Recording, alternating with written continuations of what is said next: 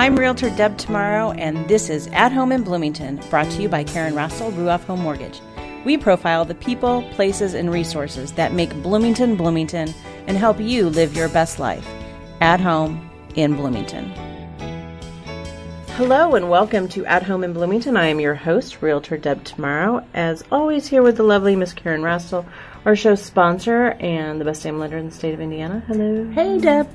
So I have a quiz for you. All right, it's just a one-question quiz, though. So it's pass or fail. No, it's interesting because we were just before the show, we were discussing a commonality that I have with one of our guests, which is that I played bassoon and she played bassoon. I'm still shocked by that. I don't know why. Because there was another instrument. I had to go back in the catalog of podcasts. There was another instrument that you played, and it wasn't a bassoon. Pretty sure. Okay. I played my bassoon on the Bob and Tom show when I was in 7th grade. I played Rod Stewart, Some Guys Have All the Luck, on my bassoon. It was awesome. I'm speechless on that too because it's Bob and Tom. I'm thinking, what would you be doing there as a young story. Student? Okay. And I'll have to tell it sometime, but yeah. No. So we're going to continue the trend of things you didn't know about Deb probably in high school. So here's the quiz. What was my first job ever? Outside of babysitting. Outside of babysitting. Mm-hmm. Probably teaching French or something.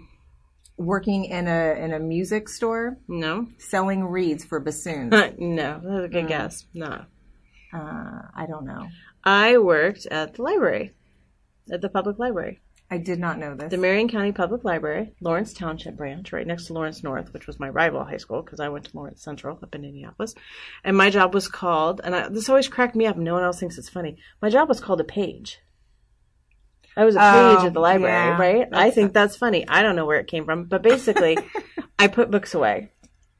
And back then, the library had the card catalogs, and the librarians were Google. Yes, they had all that information, and it was kind of a hangout place. I don't know, maybe you couldn't talk probably back then. Yeah, you had to kind of behave, right? I had to wear like skirts and stuff. Yeah, I mean it was a long time ago. There was a summer reading program, I know that much, and there were some other things. But basically, this is my opinion from the inside, since I worked there when I was 15. It was about books. I mean, that in music and records, and that records, maybe some CDs. But that kind of thing. And I think so much has changed. And that's what we're here to find out today. Okay, so I failed the test. Right. Okay. But you're going to win. All right, perfect. Because you always win if you listen to this show. So when the show is over, you're going to run out and you're going to renew your library card faster than you can say Justin Timberlake. Well, I already have my library card. Good. Well, this is the deal of the century then, because you're going to learn. I've been doing a little bit of research in anticipation of the show, and every other second I'm like, what? They have that? They do this?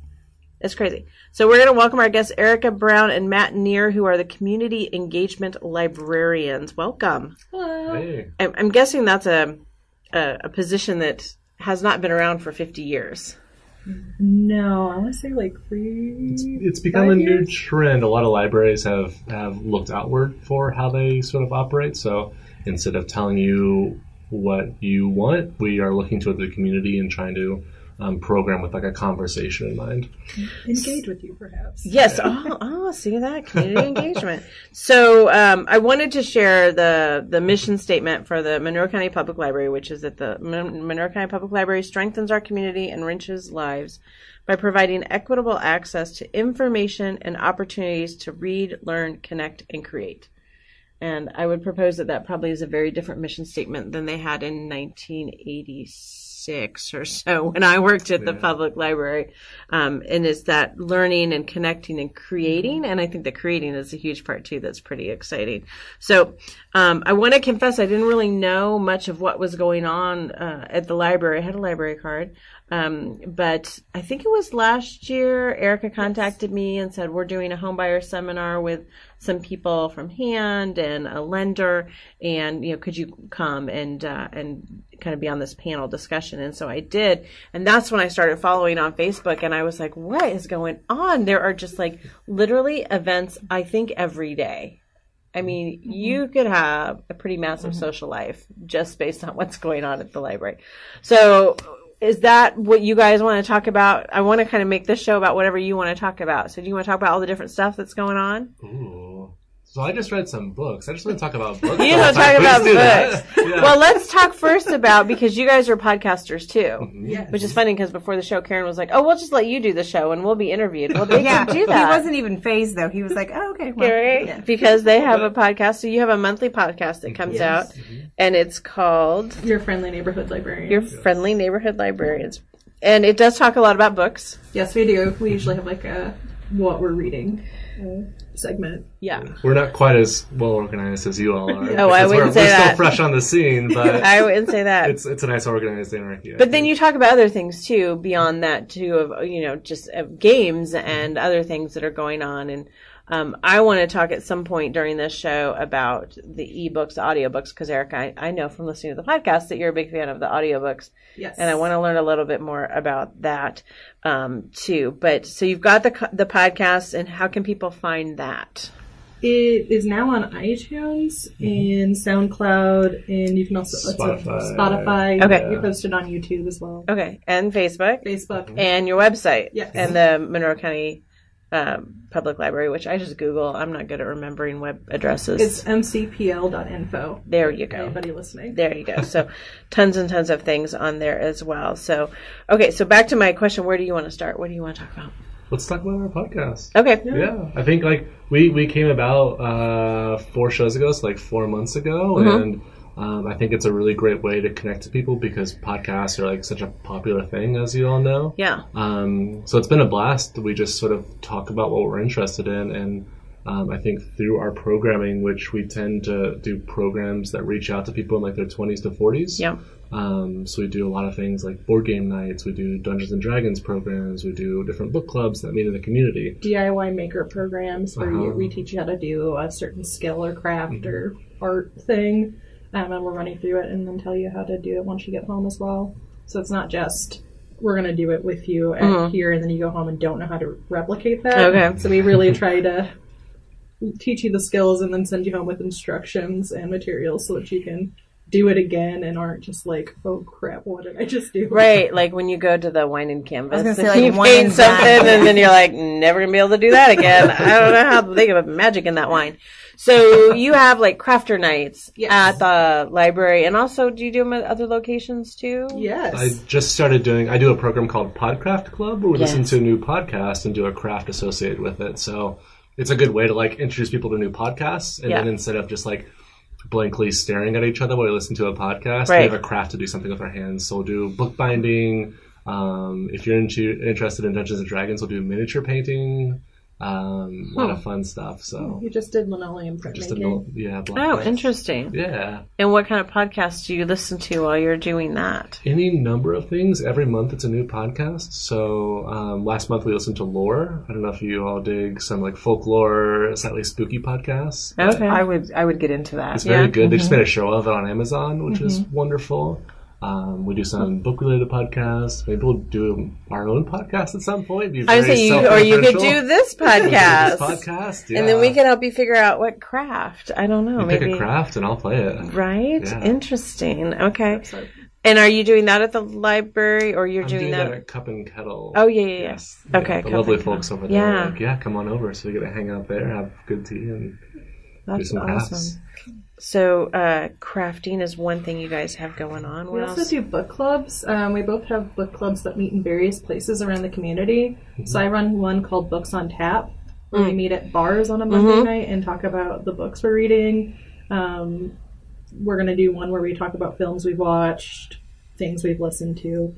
It's a lot of fun, and you can have a beer while talking about it. So let's talk a little bit about the mechanics of book club, because I've never been in a book club. I have a lot of friends who are in book clubs, and I have questions. Okay. Because how much notice do you have to read the book? How much pressure do you have to read the book? I have flashbacks of high school where we were all trying to figure out who could read the book the least, just because we were in high school, and it's I just joined a book club. I had all those questions, but I just dove in because that's how I never do anything. I have all these same questions, but so one of the things we want to do with this podcast is introduce people to new things or that they may not be aware of, but then we want to kind of preview them so they sort of know what to expect. So A, how do people find out about book clubs? So all of our book clubs, there are quite a few ways to find out about them. We're on Facebook. We're on Meetup.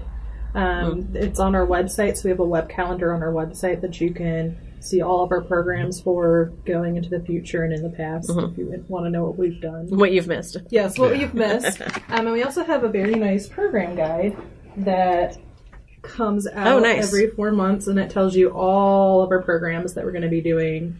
Where can you get that program guide? They're in the library, Obviously, and we've also started to go to different places around the community. Oh, okay. So like Mother Hubbard's Cupboard, there's some other nonprofits that get them. Yeah, I'm not sure exactly where they are, but they're all they're around. Yeah. Okay. Are they can you get it like via email? Okay. And then we also have I think through our fiction list. So if you get author alerts or anything like that, they have a little section on top that'll tell you about upcoming programs. Okay. So you go there and you find a book club that appeals to you. Are they kind of organized by genre, or are they organized by liquor preference? Or yeah, I have it's coffee or alcohol. I have a book club that's called Freshly Brewed Books. We only read sci-fi, but I might branch out to more genres. But we meet at coffee shops around town. It's the last Sunday of each month. It's actually my first time leading a book club or really being part of a book club, except for a small theory lit one in grad school. But I've never led one before, and it's super pleasant. It's a very relaxed atmosphere. Everyone is really cool. I was very stressed out, but like you were talking about, but it's very easy. It's not like being in class or anything. Okay. It's just reading something and then talking about it. Because I would How many members do you have in yours? It's anywhere from 7 to 18. Okay. It just varies upon how good the book is. Sure. Yeah, the same. Yeah. Yeah, if it's a book that people didn't like, you notice there's a drop off in attendance. But the conversation is fun. Yes, because tearing a book apart is just as much fun as saying, right. oh, I really love this book. And how many times do you meet about the same book? Just once. Just once, okay. Yeah, so we have book club kits at the library that we purchase, and it comes with about 10 books in it and some questions. Anybody in the community that has a library card can check the kits out for their book clubs, but we also use them specifically for our club. So we have the books available for people who want to use them and read them as part of our book clubs, and we tend to release them about a month before our events. Okay. So usually at the previous book club, they make them available for people who are participating to start checking out. Okay. So you have about a month or so to read the book. But way ahead of time okay. that the book is, because we put it in our program guide. Okay. So you can see about a 4-month chunk of books. Yeah. So you can be like, oh, hey, that book we're going to be reading in 4 months. I could read it now if I wanted to. See, I always thought book club was there was a series. No. Of 3 or 4, I don't know. I've never I told you I have no idea. I also do a BYOB meeting where you bring your own book on a topic. Okay. Yeah. So we just did, what did we just do? Did you do romance? That's not yet. We're about to do one on African American literature. So it's sort of like book report, but not really. Or are you just trying to explain to people and get them excited about the book that you're excited about? Kind of. So everybody reads a different book on the topic, and we bring it and we talk about the book that we read. Then compare and contrast. And we talk about the genre in general. Okay. So why people like this genre, why people don't. We did one on translated literature, which was really interesting. So we talked a lot about why Americans don't read books that have been translated. It's one of those. Yeah, it's never thought about that. 5% of the publishing industry. It's a really tiny portion. Wow. Interesting. But then I was listening to one of your podcasts and you were talking about the romance genre, yes, which is sort of, it sounds like maybe it's getting a little bit of street cred now that it didn't have before. Yes. Everybody kind of looked down their noses at, Fabio on the cover and whatever. But you said that's one of the biggest translated genres from English to other languages. Yeah, because there are quite a few cultures or countries that don't have romance as a genre at all. So the only way they can read those books is if they get them translated.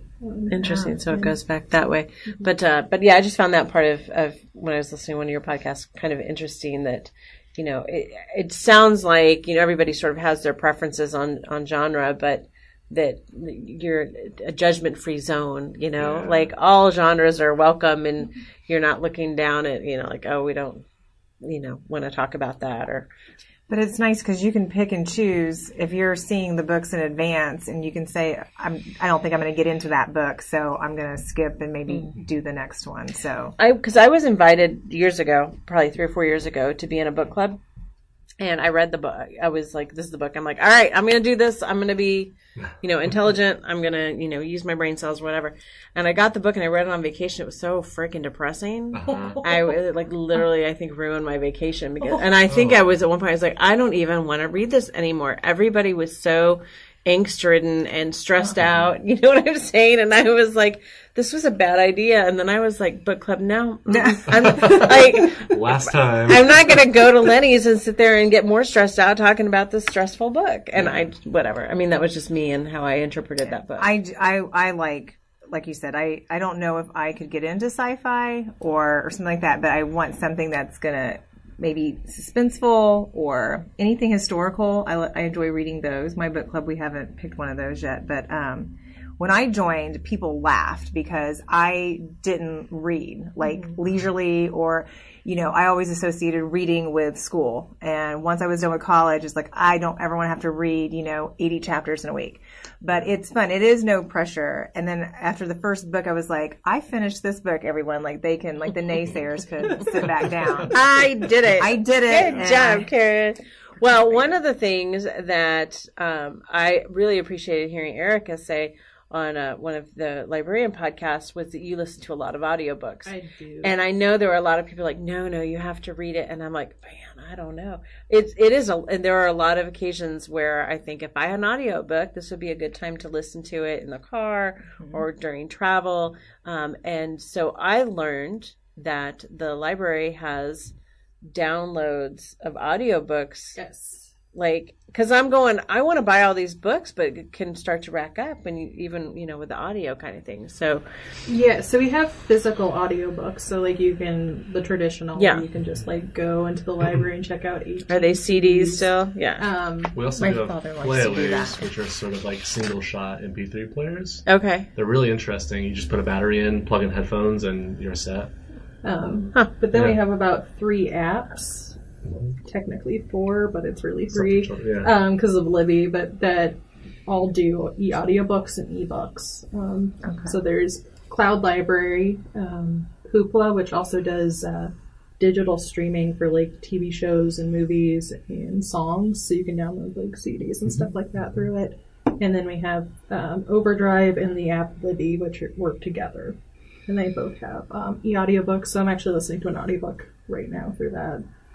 Which I'm enjoying a lot. And on the audiobooks, if you download them, are they only kind of good for a period of time? Yes. Okay. Depending on the app, it's usually 14 to 21 days, depending on what you're listening to. Can you renew it just like you can renew a regular? As long as no one has a hold. Okay. The weird thing about it is Hoopla is amazing because you can check out 8 items per month, but everything you see on Hoopla you can check out immediately.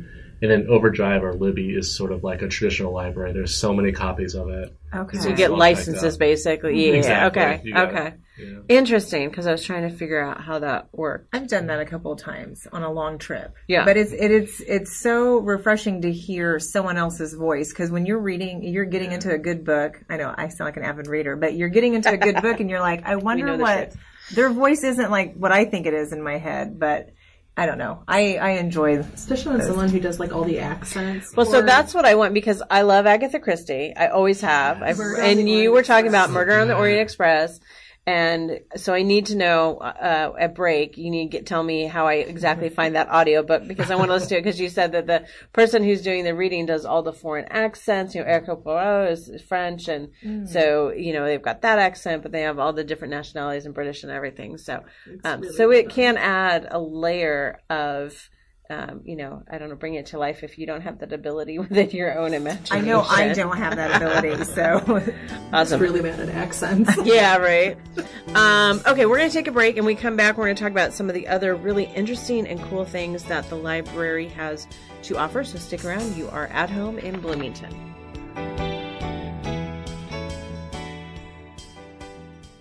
Hi, this is Karen Rastel with Ruoff Home Mortgage. Did you know there are low or no down payment options available? If you're interested in buying a home but not sure about your options, contact me today at 812-606-7653. Together, we'll make your dreams of home ownership come true. Ruoff Home Mortgage is an Indiana corporation licensed by the Indiana Department of Financial Institutions. This is not an offer for extension of credit or a commitment to lend. All loans must satisfy company underwriting guidelines. Equal housing lender. NMLS number 141868. This is your Real Estate Realist. Practical advice on buying and selling real estate based on my experience closing over 800 home sales. Raise your hands. How many of you know how a lender comes up with how much house you can afford? We all know they ask for tons of paperwork and documentation, but just how do they come up with the price of a home you can buy? Before I was a realtor a million years ago, I thought it was some factor of your income, like 2 or 3 times your annual income. But I was wrong, so here's the real scoop. First of all, your lender evaluates your debt-to-income ratio. This is looking at your monthly income before taxes compared to how much debt you currently have. That's things like car payments, credit card payments, student loans, even if they're in deferment or forbearance, and other kinds of revolving debt. Mortgage rules specify the amount of debt you are allowed to carry as a percentage of your income. So some loans allow 35%, some loans allow 45%, but the number varies. A lender looks at the maximum amount of debt you can carry based on your loan type. It subtracts out your current debt, and whatever is left is what is allowable for your monthly mortgage payment. Don't worry, though, your credit score does come into play. Now that your lender has a monthly mortgage payment amount, they work backwards into a purchase price. The better your credit score, the more home you can qualify for, because your credit score determines your interest rate as well as other costs associated with your mortgage. The third thing a lender looks at is how much down payment you have. So that's an important thing to know up front when getting pre-qualified.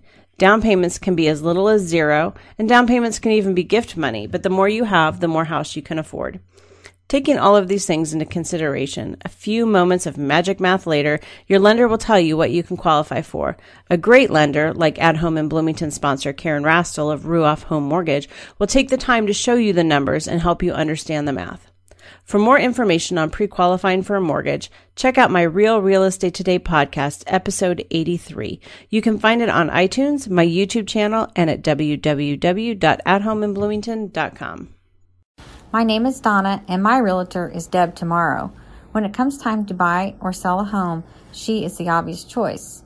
Deb is not your average realtor. She stands beside you all the way, before, during, and after your real estate transactions. Deb is passionate about real estate, and it shows. So just do it. Choose Deb. Now back to the show. Welcome back to At Home in Bloomington. I'm Realtor Deb Tomorrow. Before we get back to learning all of the cool things going on at the Marion? Yeah, because that was my library, Monroe County Public Library.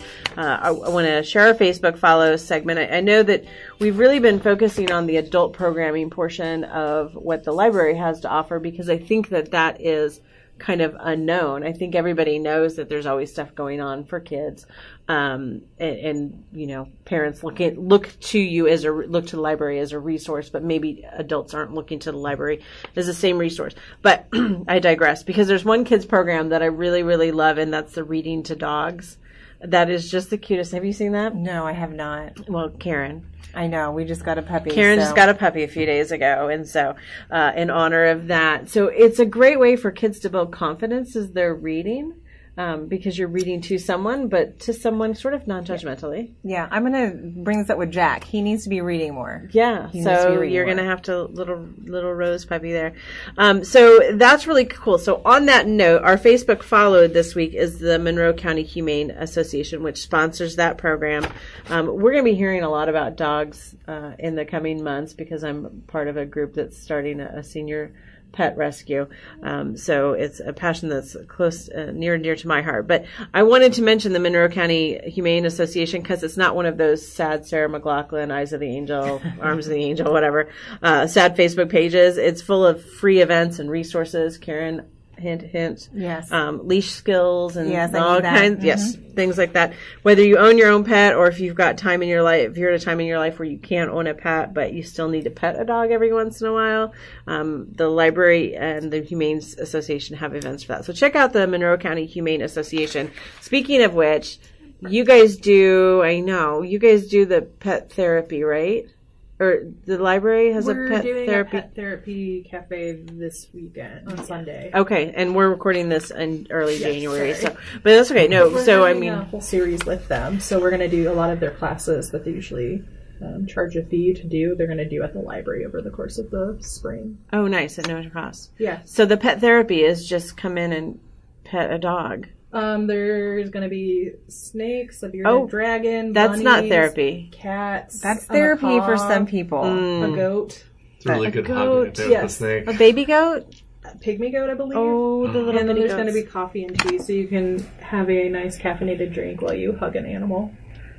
That's pretty awesome, right? I think it's awesome. I never even thought about just wanting to, like, just need a pet.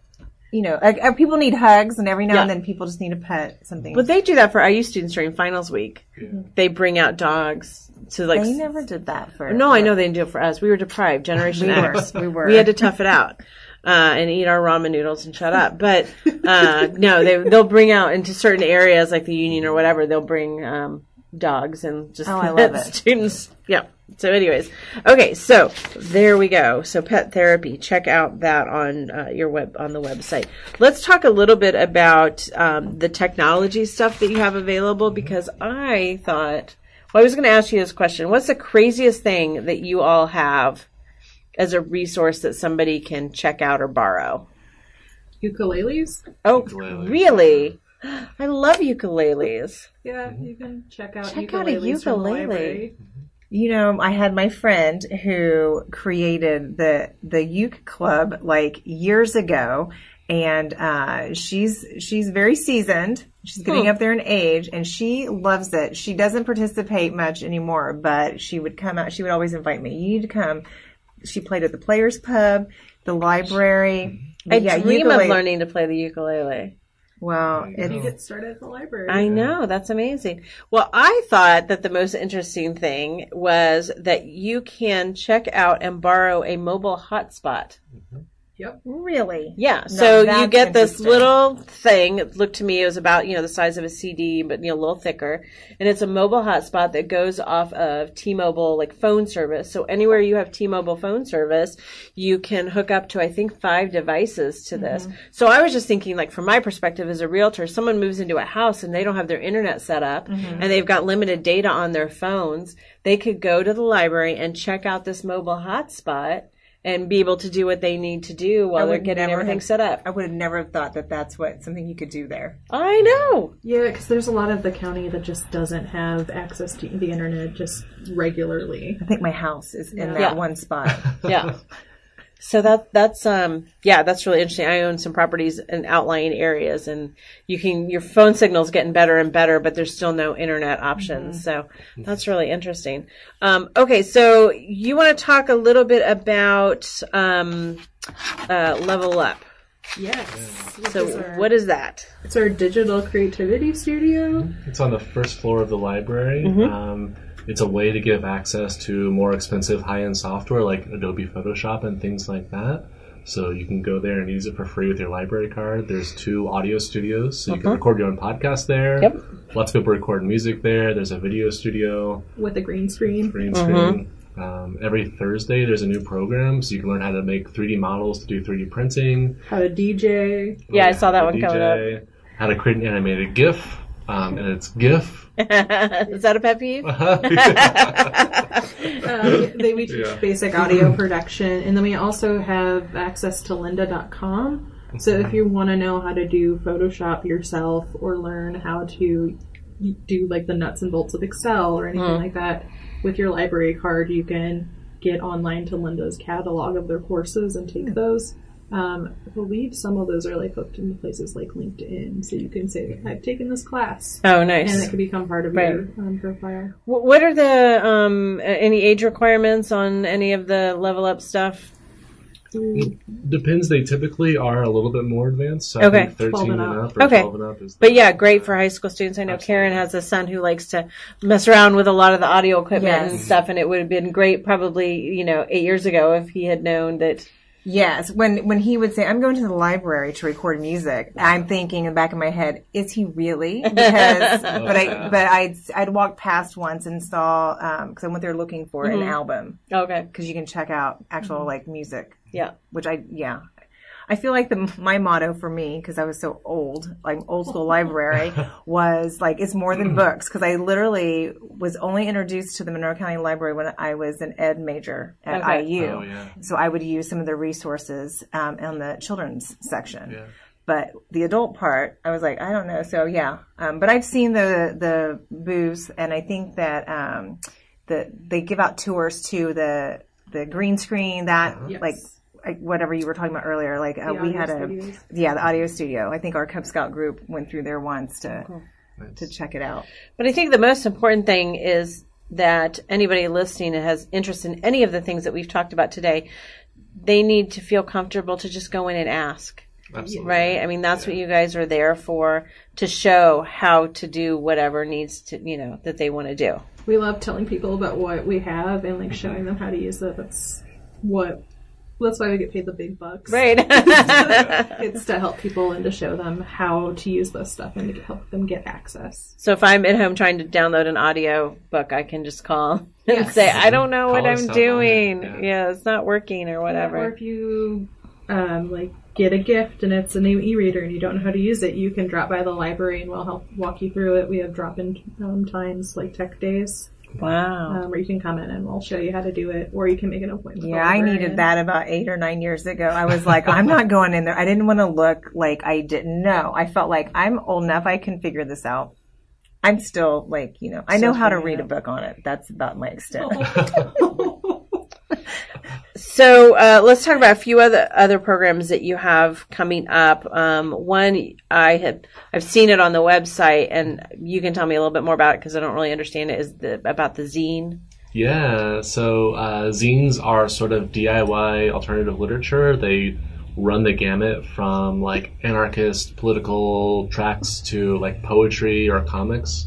Boxcar Books actually donated their entire zine library to us, so we've used that as the kernel for a new collection.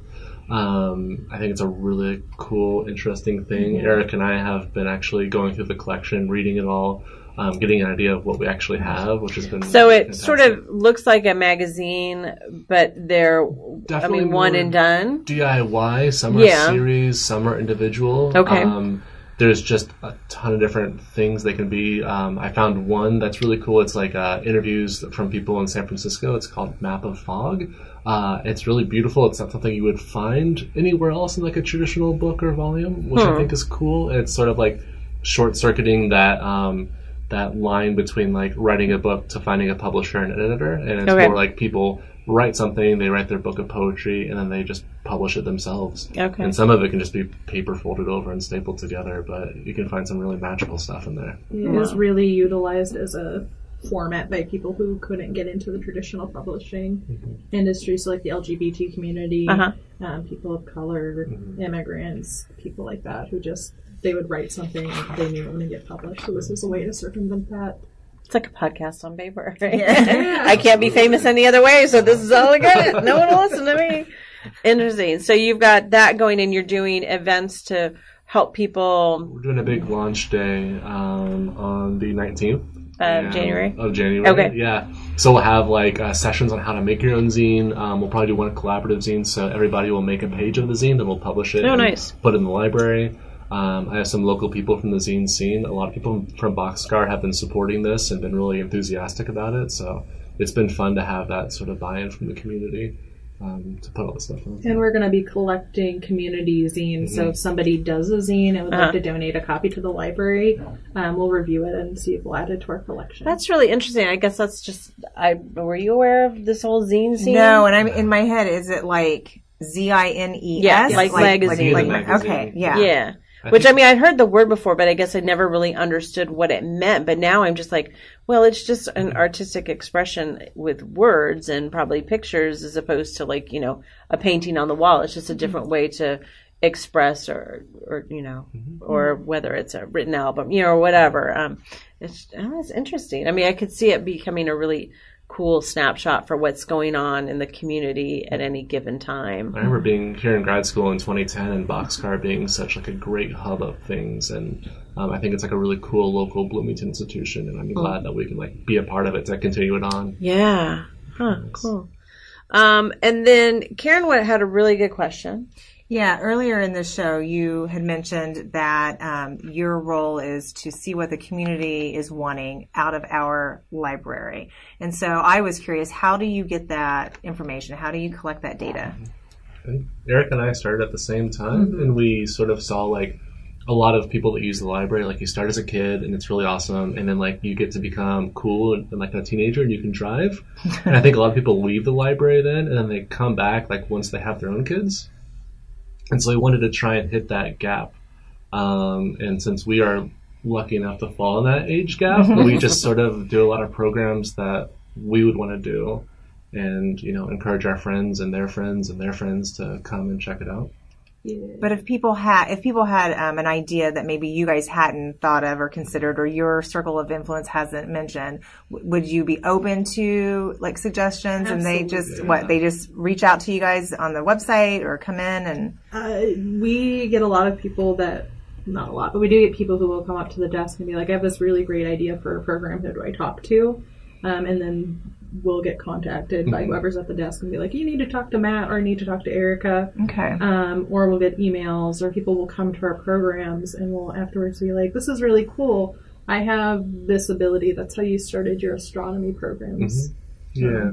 I had a guy come in who's really awesome. He's a PhD student in Near Eastern Studies and loved astronomy. He came into my yoga program, and he's like, hey, I'm into this. I want to talk about it. And so he ended up doing a talk for my Nerd Night program. He did an astronomy series. That's the fun thing about being a community engagement librarian, is like, even though we'll come up with an idea, we'll typically find community partners, and then those partners will bend the idea to something even better than what we can sort of make up on our own. And then you just mentioned Nerd Night. Yeah. So what is that? Nerd Night is sort of like a series of TED Talks. So it's like a 20-minute talk on a very esoteric subject, and we hold them at bars, so you can like learn something. I sort of like I'm sneaking in education into like a bar hangout, which is really pleasant. So we have like, I've had somebody talk about feminism and bowling. I've had somebody talk about whale music.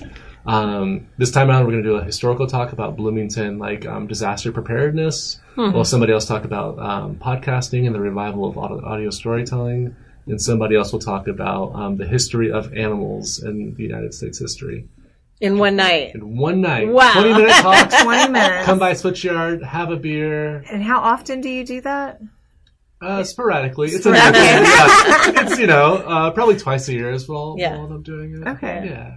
So again, check out the website, check out Facebook to find out all those cool things going on. So if who is eligible to get a library card and partake of all of these amazing services? Anybody who has a Monroe County address. Okay. So if you live in Monroe County, you can get a library card and it is free. Okay. If you live outside of Monroe County, you can still get a library card. You just have to pay for it. But it's like $60. Yes, it's $60 for a year. And you get access, I think, to all the libraries in Indiana with that. $65. I read about this. Yeah. Yes, $65. You can get a special card that gives you access to all of them in Indiana, or you can get the $60 one that's just Monroe County, like a special. Yes. But now a lot of these things, like you're talking about, like the Nerd Night, the book clubs, nobody's carding you, right? No, you can just come to those. The library programs are free and open to everyone. Yeah. We charge no fees. And if we're making a project, so if we're doing a craft program, you get to make the craft and take it home with you. And that still isn't charged? That doesn't cost anything? You've already paid for it with your deal of the century, I'm saying. All of our programs are funded by our friends of the library through donations from the community. Okay. So that's a good segue to, if you would like to donate to the library, they would be very happy to do that. I know you've got bookstores and you've got some events and things like that, fundraisers. You can actually join the Friends of the Library and become a friend. Okay. through their website. And they have a Facebook page as well. Okay. Oh, I didn't know that. Okay. Yeah. So, definitely support. Now, the Ellettsville branch is closed right now, right? Because it's under renovation. And it should open up the end of February, beginning of March. I thought I heard that too. So that'll be back bigger than better. That's a nice little library. It is. Yeah. And I'm also going to say, personal plug, I don't know how Erica and Matt feel about this, but if you ever get asked about a branch on the west side, get behind it. Because I know there's been rumblings about, do we need another branch and, something on the west side and, I would say yes. Well, I know you live on the west side, but anyways. I've always lived on the west side for years. But I would love to see that too. But sometimes it is tough to get downtown. We go to the Ellettsville one more probably. Yeah.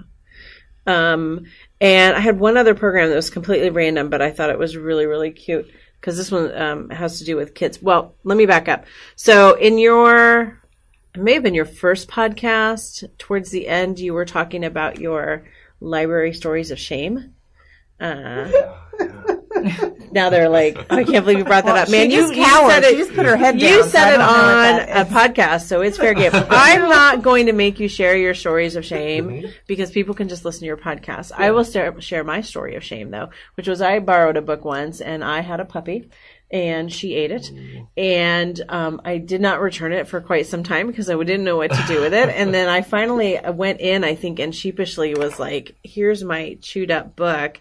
And, and whatever, they're very nice. And I was like, when I was done with the transaction and making things right, and she was so nice about it. And I go, does the library not hate me anymore? Because I was pretty convinced that the library hated me because my dog ate their book. And she was like, it's fine. So anyways, if you're avoiding the library because you have had overdue fines or whatever, but there's a really cute program that allows kids to pay off their late fees. If the kids have fines, late fees for being late turning things in by reading. So I thought that was a really cute idea too. Yeah. Once again, they didn't have that when we were kids, but I was always on both my kids to be like, you need to be, very aware of the due dates because think about when you're that person waiting on that item. Yeah. And it's like, they're like, well, we can just renew it. I'm like, no. If you have time to get it done, but it's cute. They can work off those fines. Yeah. I did just get a letter in my mailbox a few days ago. Yeah. And I was really excited because it looked like a check or something. And I was like, oh my gosh, I'm new to this library. Maybe they give like a year-end bonus or something. I checked out so many books. Right. And then I unwrapped it and it was a bill for a book because I've had this book on my desk for too long. Oh no. So like it happens to everyone. But you work there. I'm literally like 5 feet away from like turning it in. So all of us, even librarians, make mistakes like holding books out for too long. So the point I wanted to make was that don't be embarrassed. Go back to the library if you have not been. They want you to come back, and they are very forgiving. Yeah. So that happens to us all. Exactly. Yeah, be sure to tune into podcast number 1 at the end, and you'll hear their stories. All right. Thank you so much for joining us today. I'm so excited about all the stuff that's going on, and I just want to encourage people to check it out because it's an amazing community resource. So, all right. We will be back with another episode of At Home in Bloomington. Got a show idea? I'd love to hear it. And be sure to contact me for all your real estate needs and questions, too. You can email me at deb@realrealestatetoday.com. And follow me on Facebook at Deb Tomorrow Realtor.